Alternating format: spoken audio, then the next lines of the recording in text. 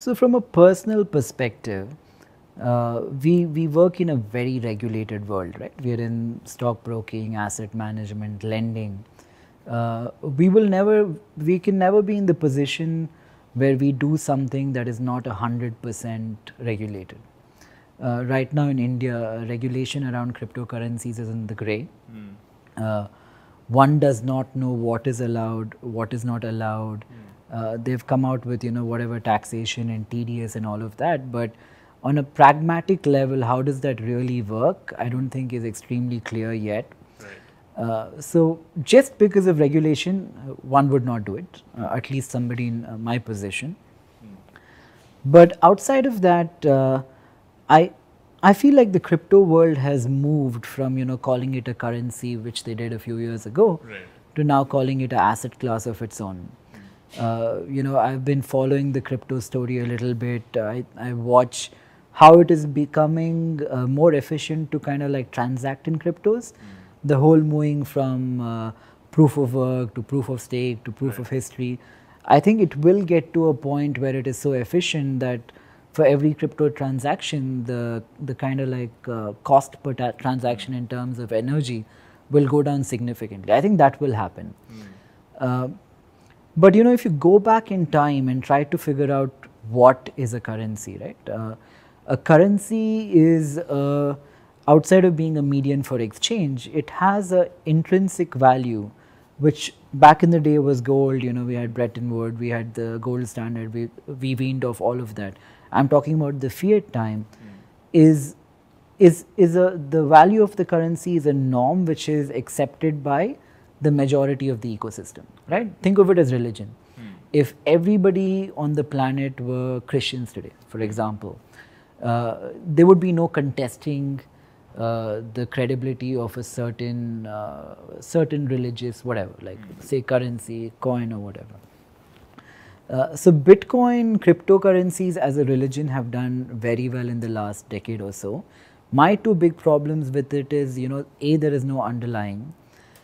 B, today they are too energy inefficient in the manner in which they operate. Right. And 3, the world is so divided on them where half the countries kind of will disallow it, the other half will allow it. 4, the so many different types of cryptos which are out there, and how is one to say that A will be prevalent tomorrow versus the 1,000 others which are there in the ecosystem. Right.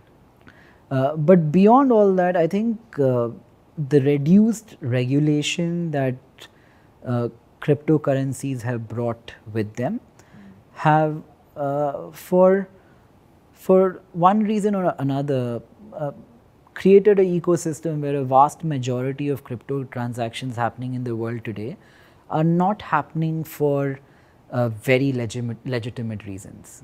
The few transactions that are happening. Right. That's true.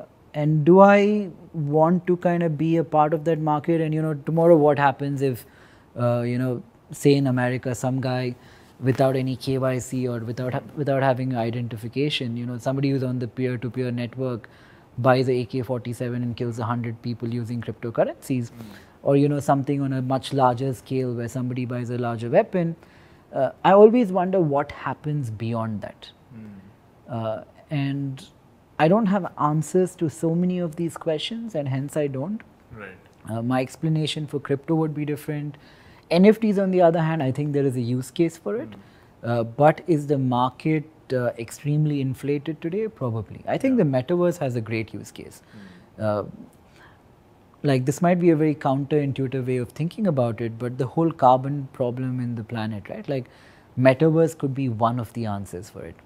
If instead of you driving from wherever and coming here, you could plug into a device and there's like, it feels so real tomorrow that it feels like we are sitting next to each other. You don't drive from your home to here, right? Like, that's right. I think it has many answers there, but I've been an investor in, Facebook for a long time, Meta now, and, I thought they were brilliant in when they bought, Instagram and WhatsApp and Oculus in respect to the Metaverse. But between those two companies and that much money that they've put behind it, between Microsoft and Facebook, which are probably leading the Metaverse race, I don't think they've been able to crack it yet. Right. So I don't think it is 5 years down the line, maybe it is 10 years down the line, but probably definitely a use case for it.